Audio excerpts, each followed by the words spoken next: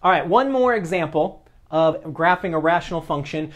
What I would recommend after doing the previous one, example 3, I would pause the video right now and fill out as much of this information, make the best sketch you can, and see how yours compares to mine. So here goes. Vertical asymptotes happen when the denominators equal to 0. I've given us a nice difference of squares on this problem.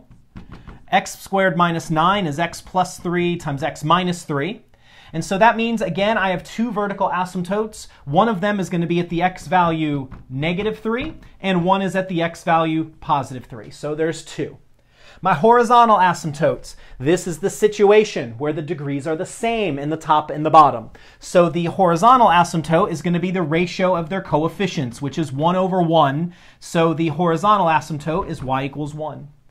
The y-intercept happens when I plug in 0 into my function.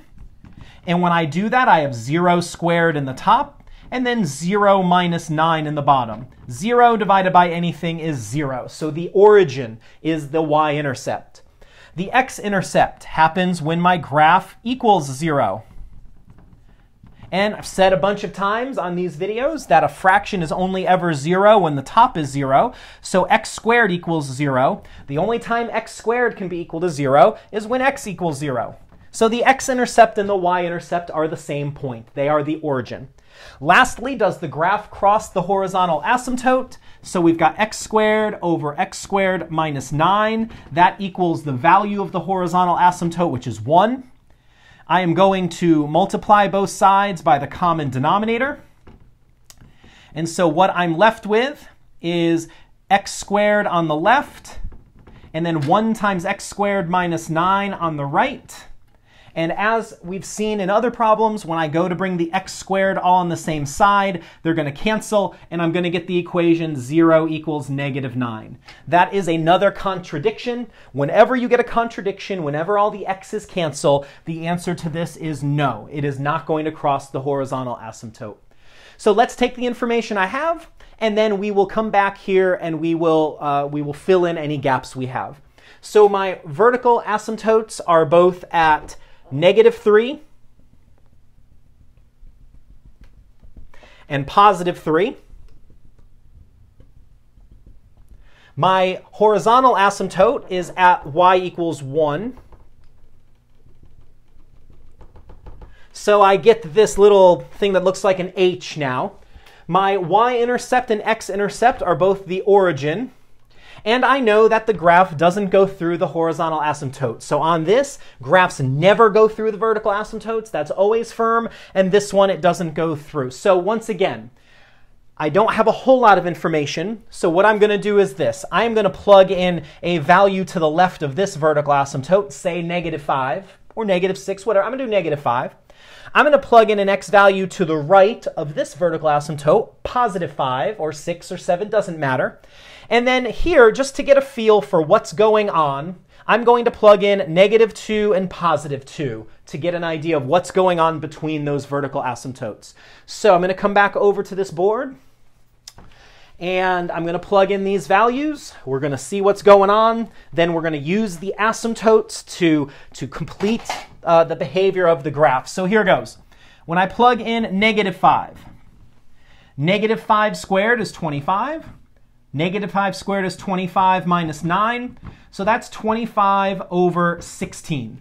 Okay, so 1 and 9/16. So more than 1.5. When I plug in negative 2, I get negative 2 squared or 4 in the top. Negative 2 squared or 4 minus 9 in the bottom. So that's 4 over negative 5, or negative 4/5, negative 0.8. Now some of you may have noticed that this is an even function, okay, because I've just got x squareds.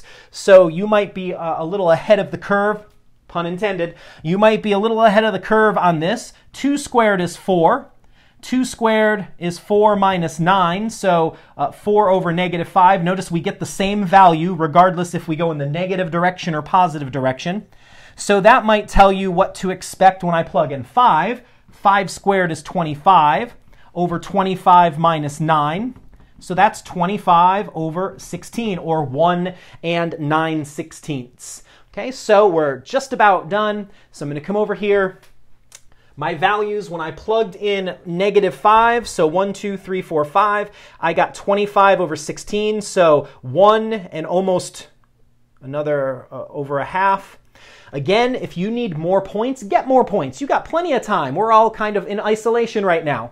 So what I'm going to do is I'm now just going to complete this graph by using the asymptotes to shape the behavior of the graph. In between here at -2 and +2, I got -4/5. So what this means now, because the graph never goes through this horizontal asymptote, is that as I go this way, the graph's going to go through that point, and it's just going to go down. And then as I go through this point, it's going to go down. So we got like a little mini parabola there in the middle. And then last but not least, at the value 5, I got 25 over 16, so 1 and some change. And here is my graph right here. Again, we're just getting a sketch. This is not super precise, but we get a feel for the general shape of this rational function. Good luck with your homework.